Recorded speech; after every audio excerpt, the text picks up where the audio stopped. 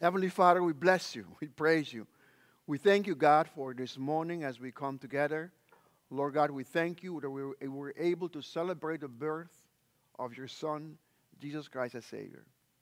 Help us not to push it aside. Help us not to lay it aside. Help us to remember, God Almighty, He came with a purpose. I pray that all these celebrations will draw us closer to you in an intimate relationship with you, so we can live with great expectation, expecting the second advent of Jesus Christ, because He told us He's coming back. So I pray, Lord, that we can lift up our eyes to you and live with great expectation. And I trust this morning again, Lord God, it's your word, it's your people, it's your season. You are in charge. I trust that you will speak through your Holy Spirit. All the honor, all the glory, all the praise belong to you. Thank you, Lord. Amen. Thank you, Jesus. I hope many of you are breathing a sigh of relief, because all your running around is over, and now you can refocus and continue to move forward with Jesus closer to your heart. My sermon this morning, I called it The Other Side of Christmas Story. The other side of the Christmas story, because Christmas isn't over yet. As much as many people are already moving on, but still let us enjoy it in one more day before we move forward. The announcement of the predicted birth of Christ was fascinating. From Mary to Joseph to all the other people that were waiting for the day.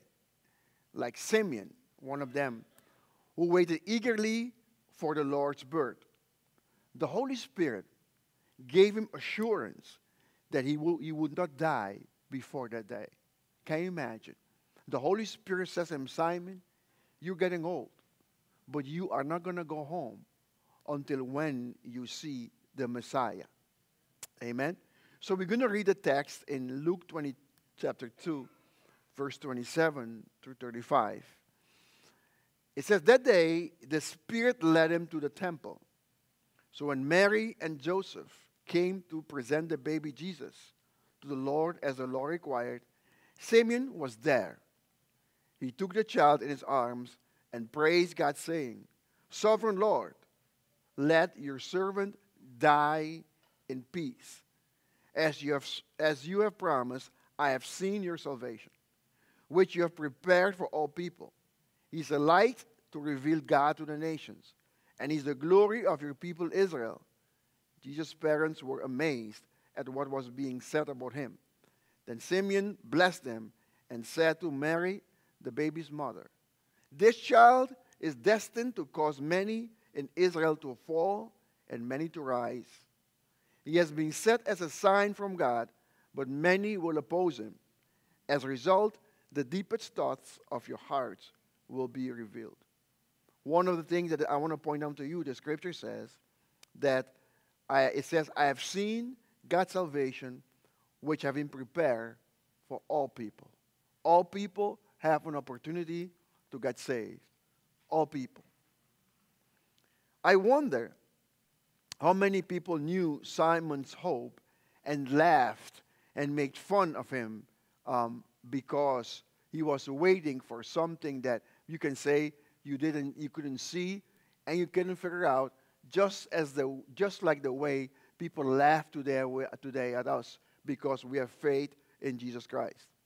But Simeon was like a soldier on guard.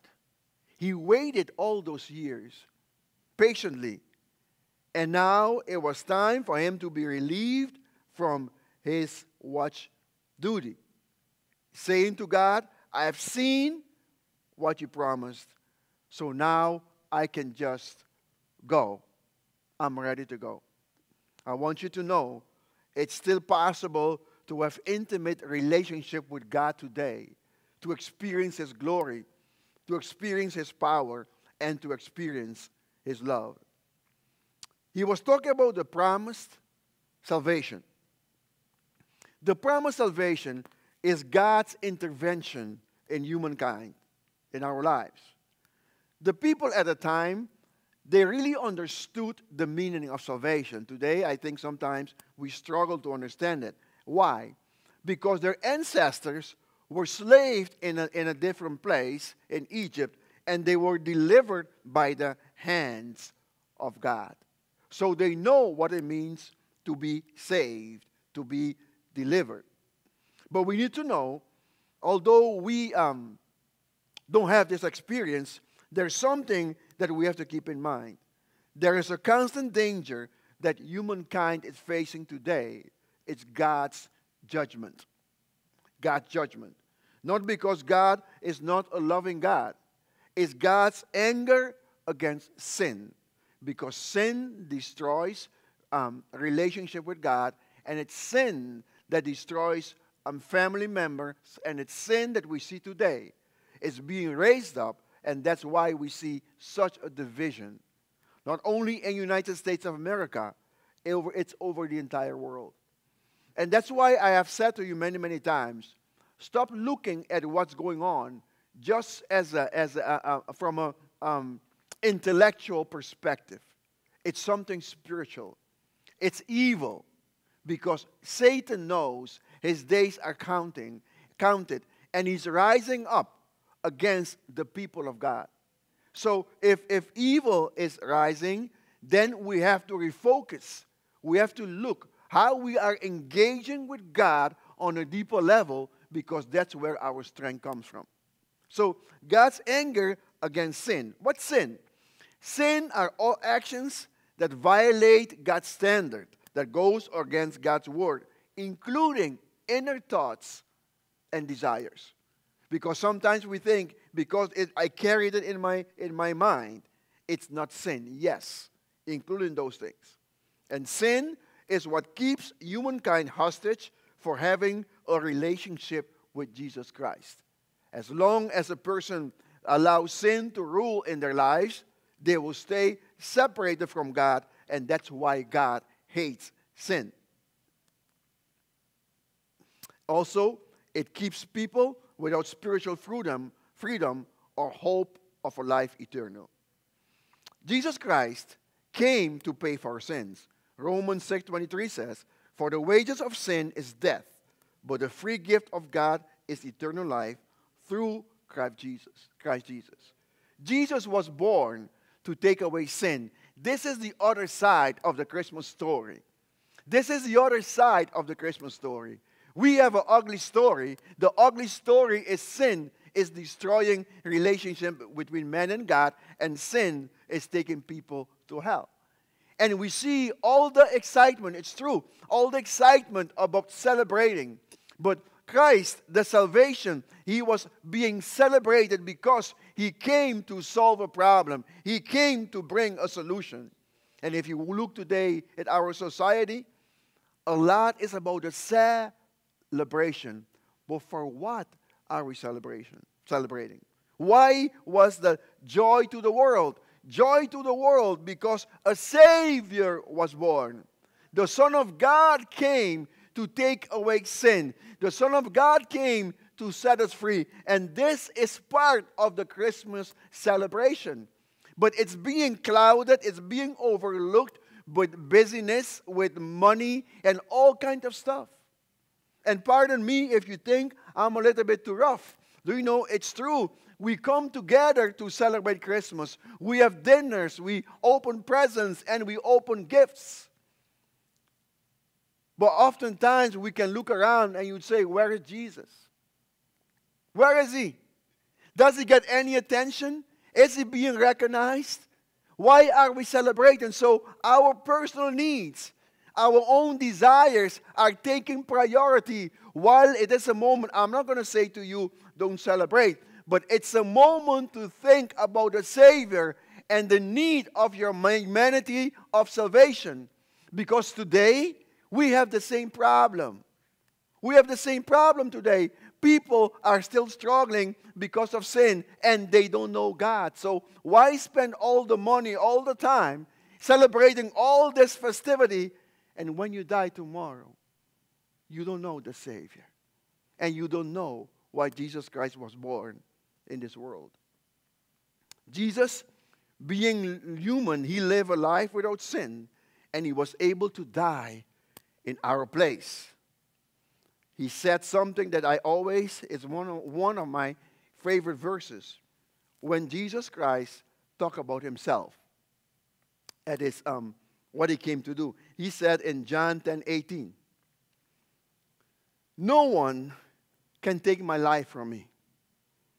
I sacrifice it voluntarily. For I have the authority to lay it down when I want to. Also to take it up again. For this is what my Father has commanded me." Have you ever read of any religious leader that can say that? I have the power to lay it down. I have the power to take it up. Jesus is the only leader that died and resurrected. Jesus Christ is the only religious leader that was able to overcome sin. So this is God's gift, the gift of God to humanity. The only thing that you have to do is believe that Christ died for all your sins. Believe in him and you are saved and you have the opportunity to enjoy life eternal. But we don't like to deal with the ugliness of life. We don't like to deal with the ugliness of sin. So we invent things like, an example, like Christmas tree. We decorate the tree with all these lights. Oh, it's so beautiful. Oh, we sing to it. But then there is a reality that's still in the heart of man. The need of a Savior, a Redeemer, a Deliverer. Church, if our hope was in this world alone, we would be, we should feel pity upon ourselves. Looking at what's going on around today, if this is what the place where we're going to be forever, it will be sad. Very, very sad. But Jesus has died to give us eternal hope. And my prayer is also that you can arm yourself with this mindset. I don't think sometimes people believe these words. When Jesus said, "I have the authority to lay down my life and also to take it up again." So if I have Jesus in my heart that had the authority to lay down his life and take it up again, because this is what the Father has commanded, I believe this is the kind of faith that I have, that God will protect me, that God will lead me in this world. Jesus said, in this world we shall have tribulation, but he overcame the world. And sadly enough, I have to say to you, I see too many people that don't believe they can overcome the world like Jesus said. He said it. But in order for us to overcome in this world, we must lift our eyes onto God, and we must believe that God is able to protect us and God is able to deliver us. But it shouldn't be just something that you say with your lips. It's something that you live on the inside, trusting and believing and confessing. And that's why I'm saying to you, we have to look at what we're saying. Because what the saying of you speak, and now I'm trying to remember, of the abundance of the heart, you know that, okay? So sometimes we have to stop and ask ourselves and to listen to the things that we're talking about, the coronavirus, about the government, about vax, all that stuff. It's true, it's happening. But the more you think about it, the more you talk about it, it brings your spirit down. You have to look at Christmas, why the baby was born, why the angel came to Mary, why the angel came to Joseph, why the angel came to the shepherds, and why Simeon was waiting for their salvation. Oh, church, you and I, we have so much to look forward to, because we know there is no power, there is no authority, there is no demon, there is no government, there is no rule, there is no regulation that can stop the children of God, because we believe in Jesus. And what did he say? I have the power. I have the power to lay it down and take it up again, because this is the command of my Father. And the Word of God tells us that the same Spirit, the same power, the same presence that resurrected him from the grave, and that same power abides in you and I. And I feel like saying to you, if the Spirit made a rumble, make the earth shake, I believe today the people of God should be shaking, should be moving on the inside by the power of the Holy Spirit. My God is too big. My God is too strong. My God is too firm for me to feel intimidated by what the devil is trying to tell me. Jesus said, no one can take my life from me. I sacrifice it voluntarily for you. I have the authority to lay it down when I want to. I'm so glad that I believe in that Jesus Christ that made that statement. He was the untouchable. Hallelujah. Simeon said, he was light to the nations. God's vision for salvation was beyond the Jewish people. Because when you read the Bible, it seems like they were only in the center, the focus. They're even being called the apple of God's eyes. But through this nation, God had a different plan. The nations were also included. Jesus was the light to reveal God's love to all people, whosoever believes. To all people. And that's why Jesus said in John 8:12, I am the light of the world. If you follow me, you won't have to walk in darkness, because you will have the light that leads to life.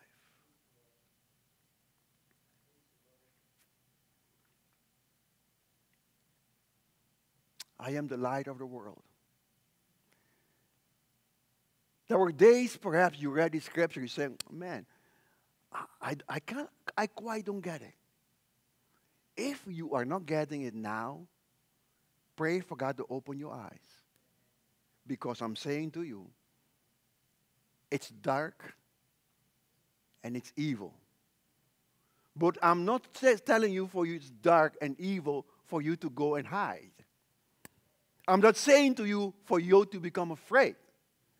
I'm saying this to you for to know the reality in which you're living. It's dark. But who do you believe in? Who do you trust in? He said, I'm the light of the world. If you follow me, you won't have to walk in darkness.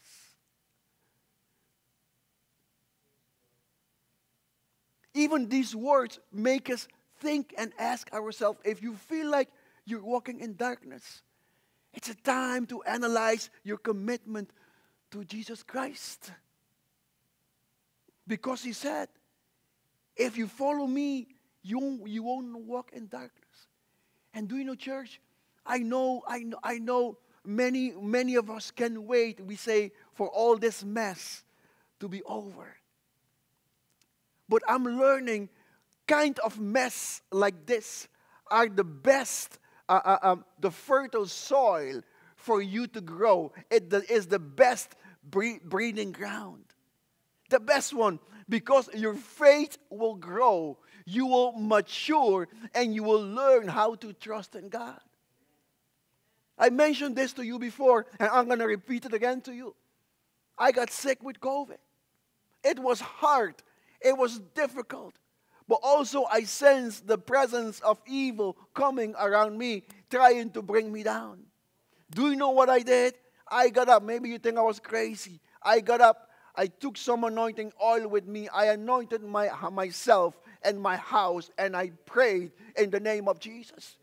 Because I said, finally, what I have been preaching about believing for, I have to show. And I'm telling you, the day I pray, I did it. The Word of God became reality. The Word of God becomes alive when you are in trouble, when you are in darkness, when you are in difficulties, and you surrender yourself to God. And I cannot explain to you the joy the joy of the Lord. I was still dealing with my COVID issues, but the body didn't matter. It's the spirit that mattered, because God answered the prayer. I was still sick, but the inner man was being powered by the Holy Spirit. And that's what we need to understand. It's amazing that if you follow Jesus, you don't have to walk in darkness. It doesn't have anything to do with racial issues. It doesn't have anything to do with class, with political status. It doesn't have anything to do whether you're vax or anti-vax. God loves everyone, and that's why He sent Jesus to come to rescue, because one day we'll be with Him. This gives hope to all people. Because the Bible tells us in Romans 3:23 that all have sinned.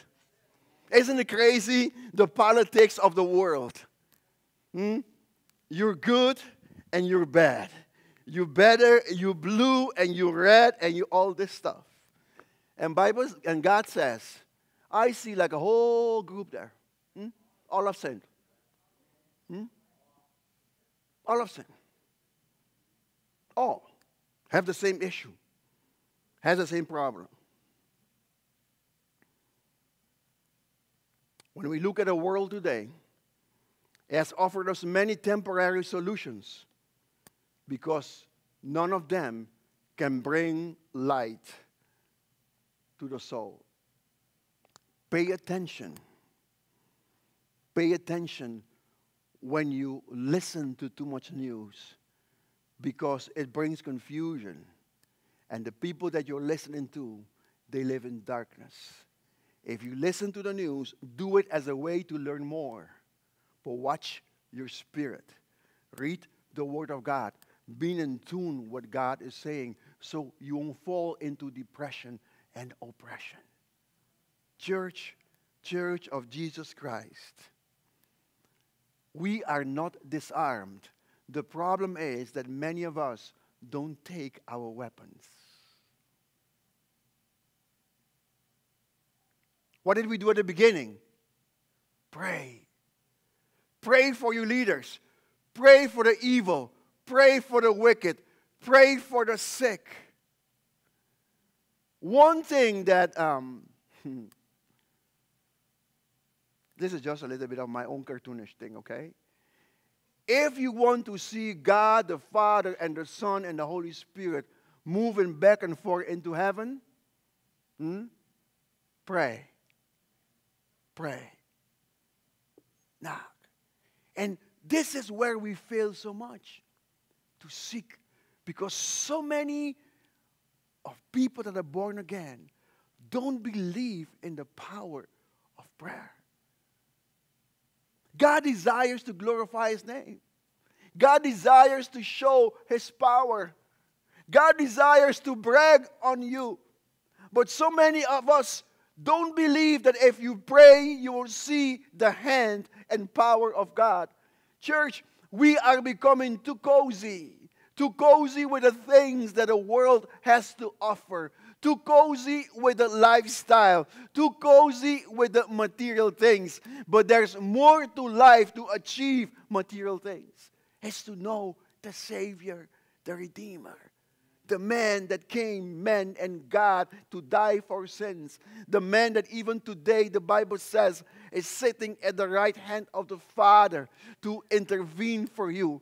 And God that knows our weakness. God knows that we don't know what to pray. We don't know what to say. Even then, God has given us the Holy Spirit to intercede for us with words that we cannot utter, because that's so much God loves us. Hallelujah.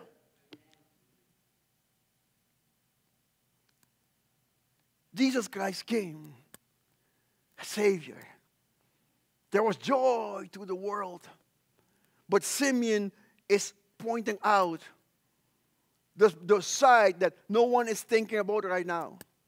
Because tomorrow or today, they're already in our sales going 50% off. The thing you bought $100 yesterday, tomorrow is going to be $10. Don't you wish you could just rewind the video, bring it back? No, I mean so you can pay 10 instead of 100. Isn't it sad? Isn't it sad sometimes you say, but we just do it. Next year we do the same thing over and over again. The controversial sign. Simeon was thrilled to be in the right place, in the right time, to see the baby Jesus, the promise he patiently waited for. Some tradition says Simon saw him shining when his parents were holding him.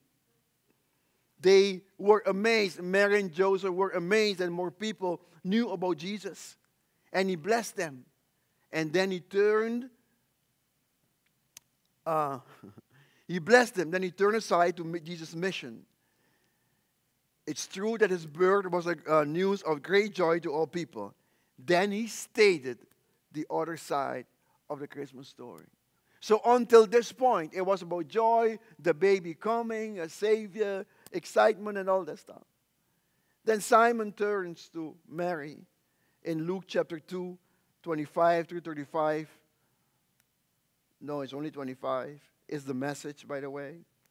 He says to Mary, this child, this baby, marks both the failure and the recovery of many in Israel. A figure misunderstood and contradicted. The pain of a sword will thrust through you, but the rejection will force honesty as God reveals who they really are. We know the Savior was rejected, and he died on the cross for our sins. So this beautiful baby end up being rejected, end up challenging people what they think, where they're standing, to reveal. Because if you believe in Christ, you'll follow him. If you don't, automatically you will reject him. Throughout history, Jesus said, I am the way, the truth, and the life, claiming exclusivity. He's the only one. And that's why I'm telling you, Christians are hated, because we claim exclusivity. We claim God is the only one. And more, this hatred is rising up today in our society. You may say some is political, but the truth is, let's look at the truth. Jesus was rejected. In our society today, there is a hatred rising against Christianity. Why? Do you know why? We are people of the kingdom. We live, let me say this, we live by a different rule. We live by a different government. That's why communists must eradicate Christians. Because they don't want another ideology. Because they cannot control what you think. And today, we see the challenge. I was just reading a case that supposedly is going to go to court soon, I think 2022, of a lady. She is an artist, and now they tell her that she has to be able to create anything for anybody. Her belief doesn't really matter. It doesn't matter. So the government will tell you what to think, what to live, and what to do. There are moments while you have to pray, you have to submit to them. But when it comes to your faith, you have to stand up and rise up like an eagle and stick with what you believe. I want you to know, but standing up, remember too, standing up for your faith may have dire consequences. You may lose a lot, but then you have to make a decision whether you believe in Christ or not. I know here in America, for many, many years, we had a very, again, I'm going to repeat the same word, cozy gospel. It's about praying and God will bless you. Praying God will give you money. Praying God will give you a car. Praying God will give you all this stuff. But we see that the gospel isn't as welcoming no more. We see that you and I are becoming a controversial point in our society. Why? Because we have Jesus in us. And the same Jesus that was rejected then will be rejected in you today when you represent him. And remember, because they rejected him, they took him to the cross.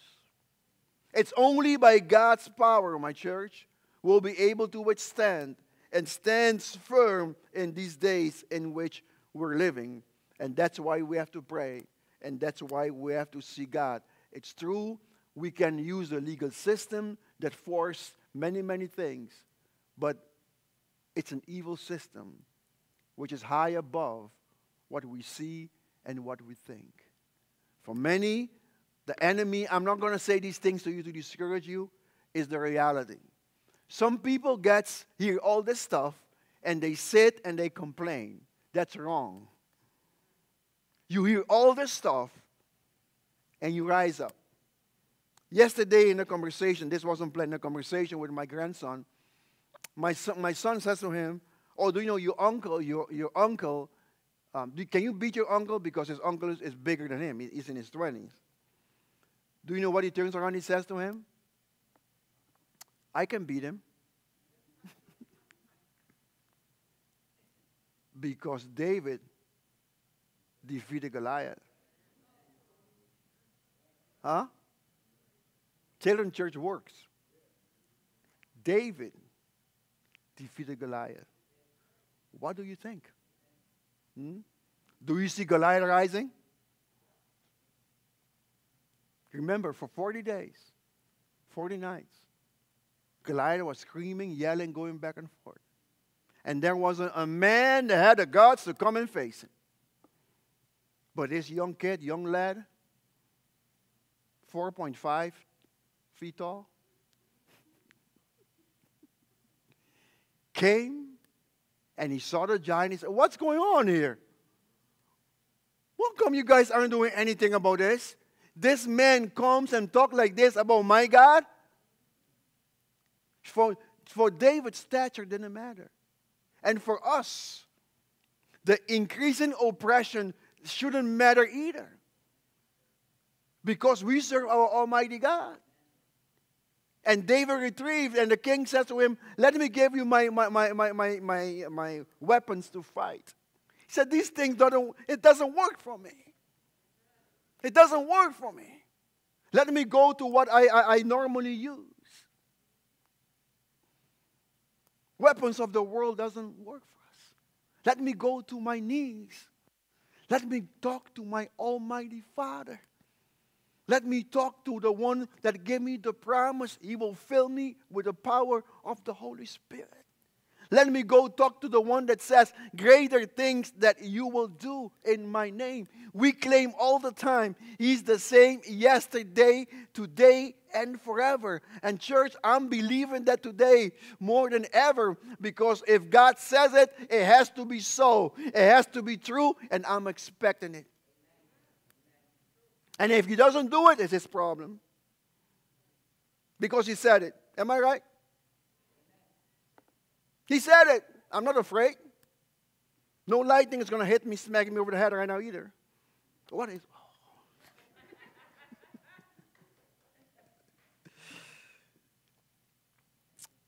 Then he looks 35 years ahead. He said, "Mary, a sword will thrust through you when you will watch your son suffering and die on the cross." Church, this is the other side of the Christmas story. The Apostle Paul says in 1 Corinthians 1:23, "So when we preach that Christ was crucified, the Jews are offended and the Gentiles say it's all nonsense." There will be always division. There will be always people that will take another side. Because some will believe and some will not.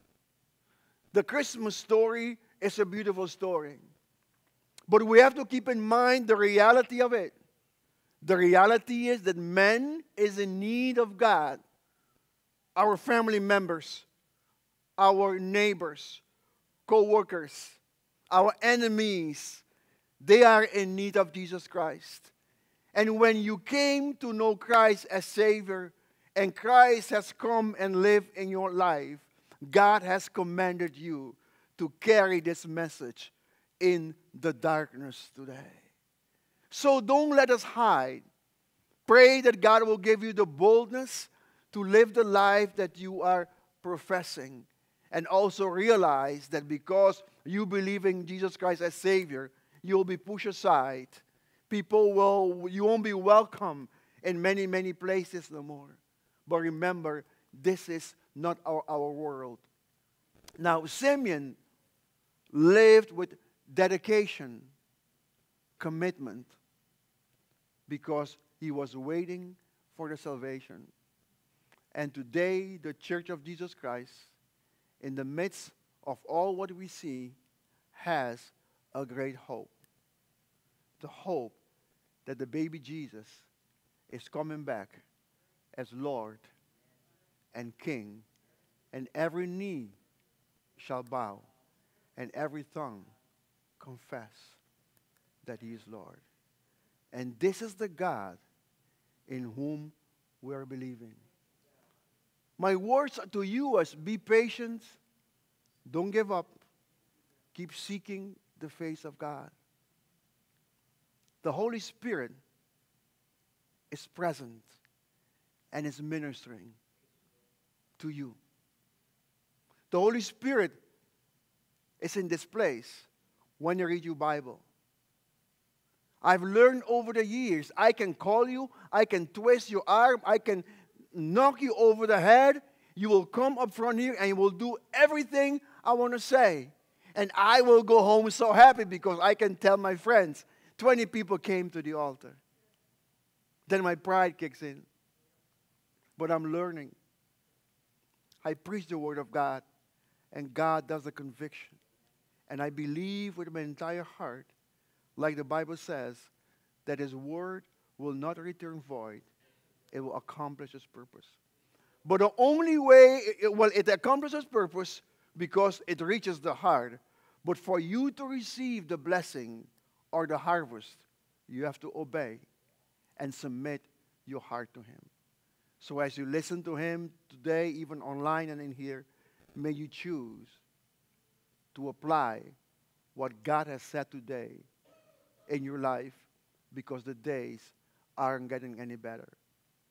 But I want you to know, there's joy when you can excel and grow in Christ Jesus. Do you know prayer is not only about asking?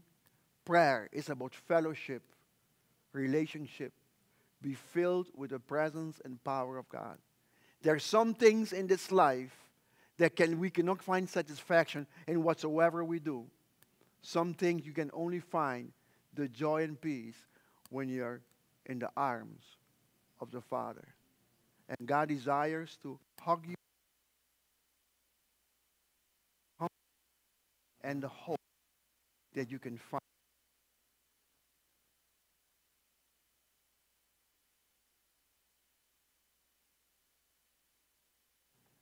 Amen. We're going to pray. And some of you have to give God thanks for me. Do you know why? No, it's 11:19 and I'm done.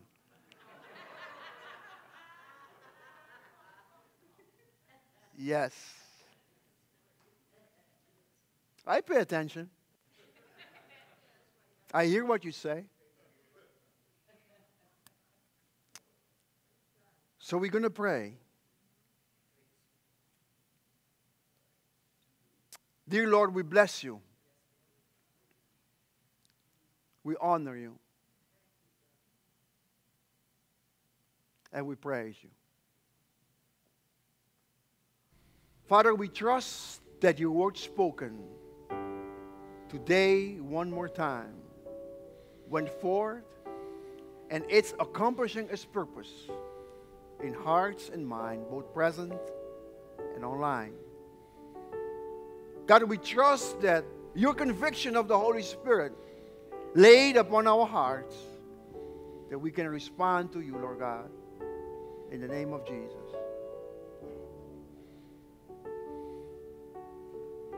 as you're calling to draw closer to you.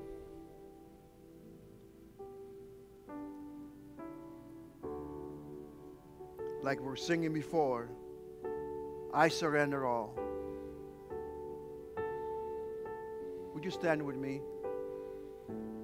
I'm going to invite you in your heart to respond, not to Pastor Siegfried's voice, but the voice of conviction that you have heard.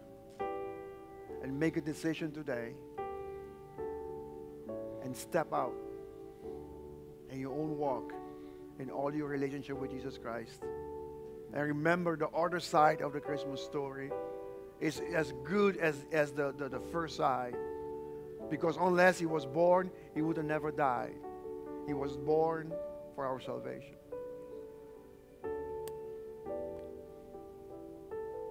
Heavenly Father, as we respond to your conviction today, I pray for strength. I pray for wisdom. I pray, Lord God Almighty, you strengthen us in our relationship with you. Father, I pray that as a result of these answers, there will be a harvest for the honor and glory of your name. Father God, I trust that you will take us above intellectual thinking and imagination. And take us, God, in a spiritual realm. Because your word says we should worship you in spirit and in truth. May, by your grace and mercy, we lay aside all excuses.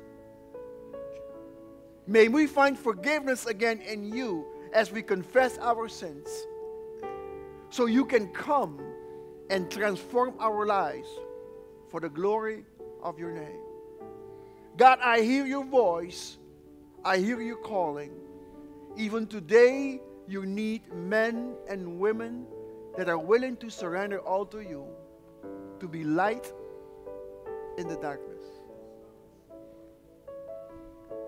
God is calling today. God is calling today. I can hear the voice. God is calling today.